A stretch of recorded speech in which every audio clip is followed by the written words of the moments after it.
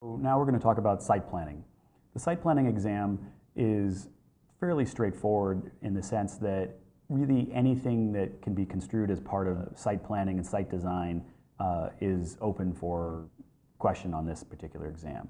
So given that, there's a lot of overlap with other exams, PPP, construction documents and services, even building design in terms of soils. There's a number of overlaps on those other elements. It's a little different. Each one of the exams has its own take, its own agenda on these issues, but you should definitely be thinking about how all of these things overlap and looking for information in all of the different areas. The one difference, PPP is really more focused on site design from a planning standpoint, where site planning, even though it says planning, is really sort of more focused on the actual design issues, the thing that's actually getting designed and built.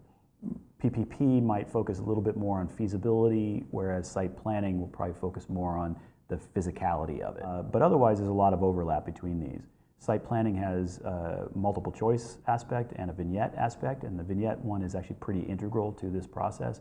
But like all the vignette, has its own sets of issues. There's a lot of overlap, but there's also a lot of unique aspects of site planning, and it's a great way to sort of dive in to start thinking about all the different issues, getting a project rolling, and what the site itself is going to tell us about the design.